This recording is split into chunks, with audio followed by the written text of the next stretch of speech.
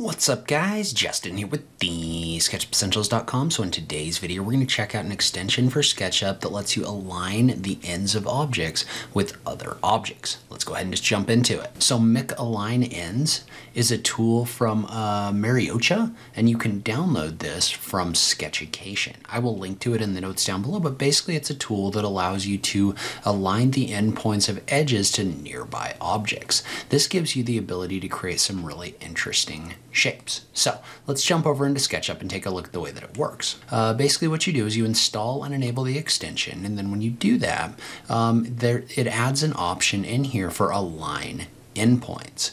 And what that's going to do is that's going to allow you to select the ends of objects and then tell this to align to the nearest object. So if I was to select these ends, for example, and I go to extensions and I click on align endpoints, that's going to give me the ability to align endpoints along whatever axis you select. So in this case, right, it's going to be in the Z direction along the Z axis. And so notice how there are different options for different ways that you can do this, right? To the nearest down, to the nearest up. We'll take a look at those in a second. But then you've also got options for lowest, highest, all those different things. In this case, we just want to the nearest positive. And so if we click on OK, notice what that's going to do is that's going to take all of those edges and it's going to align them with the nearest object in here. Now, one thing to be aware of in here is the topology of the model will get changed by doing this. It kind of has to in order to maintain shapes and faces in here. But notice how these become triangulated shapes like this once we do that, because we've moved these up and they're not on a flat plane anymore. But we could take these objects right here and we could use align endpoints right here, do the same thing. So to nearest positive on the Z axis, click on OK. And so notice how now we've got all these shapes in here that are aligned with the surface right here. And then from there, you might take a shape like a joint push pull from Fredo 6 and push pull those objects if you wanted those to be like in 3D or something like that. So if I activate joint push pull like this, it's going to thicken these objects. Now you do want to pay attention again to that triangulation in here, because that can kind of affect the way that your shapes look, but overall it still gives you a pretty good result in here. There's probably one of these joint push pull options would probably give you a better result even with that triangulation, but you can see how this makes that really easy. And so not only can you do this on straight surfaces, you can also do this with curved surfaces, right? So if you have curves here, so for example, there's this sculpture that goes on when you drive into the Denver International Airport that looks like this, and basically it's a pair of curves in a wave, and the curves are just slightly offset, right? So the bottoms are a little bit different than the top. It would probably take a fair amount of time to model this manually. And so in this case, what I'm going to do is I'm actually going to move these out so that they're on the same plane as the curve right here, but then I can select these, and in this case, we want to align these to the nearest on our y-axis. So I'm just going to select the y-axis right here, click on OK. Notice how that's going to take those and it's going to align them to the nearest object. Then we can do the same thing over here. So extensions, align endpoints to the nearest y, click on OK, and it's going to move those in here. So notice what that does is that takes all of those vertices and it basically aligns them to the nearest point on the nearest object. So this can work not only for like a singular edge, like a curve, but it can also work on a surface. And with the surface, it's going to work the same way, but in this situation, what it's going to do is it's going to find the nearest point on the surface up here. So not just on an edge, so anywhere on the surface. And so in this case, what we would do is we would select these. And first off, I want to note that in this situation, you don't want to select we want just the edges. So I'm just going to right click, go to select, and deselect faces.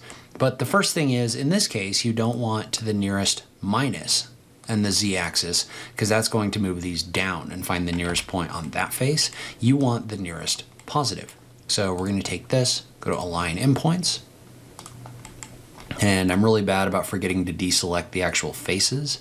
But now if I take this, align the endpoints, we put it on the nearest positive, like this, what that's going to do is that's going to move all of these up, and it's going to move those vertices so that you can align with the nearest point where the vertices are going to intersect in a vertical direction like this. So you can use this to create things like these columns that run into an organic shape like this.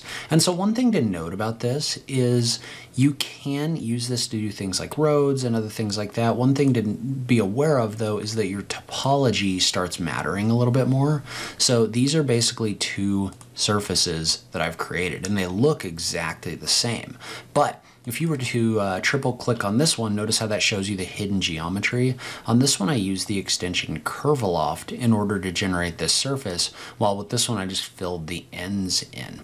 Well, in this case, what this tool is doing is this is finding all of the vertices that you have selected and moving them down. So if we were to take this object right here and run Mc-AlignEnds, notice how what it does, and I'll go ahead and hide this, is it creates this triangulated geometry in here.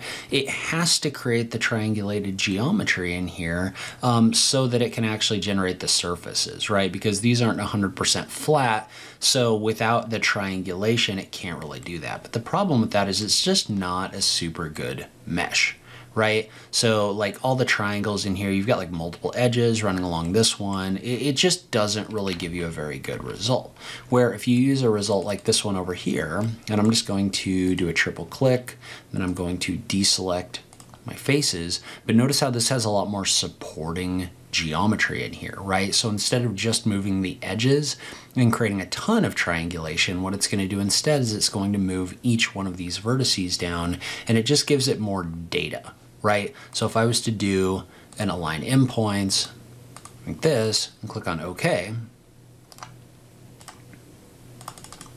if we were to look at this, note that you do get triangulation in here, obviously, but it's a much cleaner, better looking mesh. So anytime you can add that additional mesh detail in here before you run that, it's going to give you a better result. So subdivided meshes, meshes that have grids and other things like that are going to work a lot better with this tool. And so within this tool, we've also got the option in here to align objects based on a Z value. So let's say I was to take a surface like this one. So say you were to take this one, right, and you were to go into extensions. In this case, we've got options in here for the lowest, the highest, the middle, the average, or the custom. So let's say we're to select the average. What that's going to do is that's going to take the average height of all of these vertices and it's going to align them to that location. So if I click on OK, notice how it comes in here and it finds that average height in here like this. You could also come in here and set this to align your endpoints to a value along the Z-axis at a custom value. And so what this is going to do is this is going to move these based on your model origin. It's going to move them in whatever direction your blue axis is facing. So note how the dark version of the blue axis is moving up. So what this is going to do is it's going to move all of these objects to a height above this axis location of whatever I put in. So if I typed in a value of, let's say, like 18 inches and clicked on OK, it's going to take all of those and it's going to move them up 18 inches, right? So if I was to draw like a segment right here, down, see how it moved it up 1 foot 6 inches or 18 inches. And so you can also use these other options in here to align to like your lowest point, your highest point, right? So if I select the lowest point on the Z-axis, it's going to align all of these to whatever your lowest point is. In this case, your lowest point was all the way down here, right? If you were to do the same thing over here and pull your highest point, most likely it's going to move all of these to like this height right here. But let's take a look. And I want to get only edges. But if I do this to the highest on the Z-axis, you should be somewhere right around here. And yeah, you are. See how it aligned it to that highest point right there. So you can use this to pick out your average, your highest, or your lowest in addition to those custom heights. That's it for this video. If you want to check out my ultimate guide to SketchUp extensions, make sure you go to TheSketchUpEssentials.com/extensions for more information. As always, thank you so much for taking the time to watch this, and I'll catch you in the next video. Thanks, guys.